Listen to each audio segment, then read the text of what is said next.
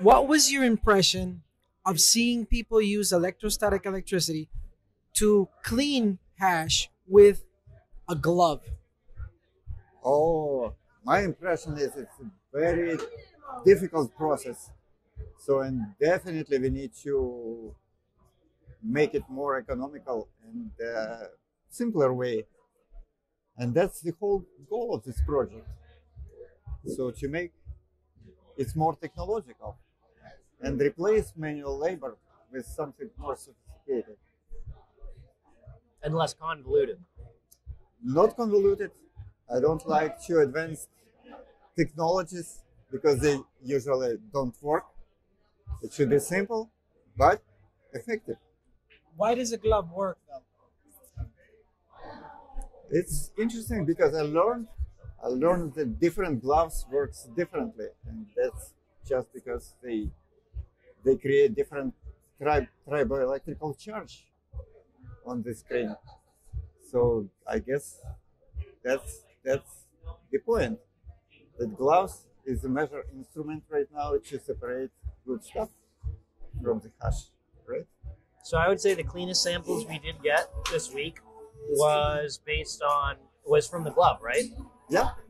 So why would you say that is? Oh, just because triboelectrical charging is much more efficient than charging from corona discharge, for example.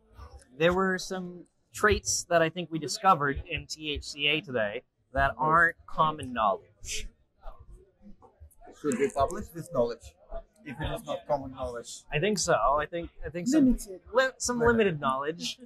So what we discovered, it's really fascinating. That all cannabinoids have inner charge, and this charge is not changing.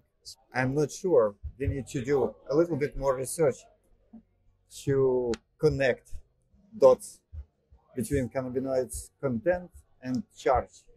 But definitely we could use this property just to separate good things from bad things. But this is just the beginning of the long journey.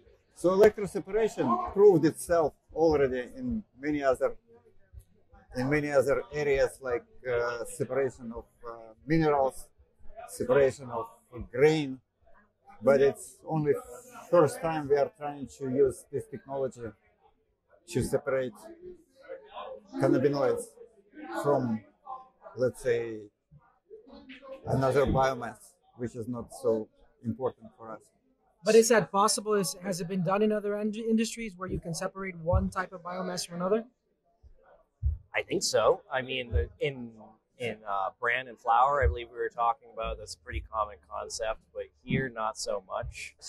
I think when we have clearly separated fractions, it's easier to it's easier differentiate to separate based on the other properties like mechanical or electrical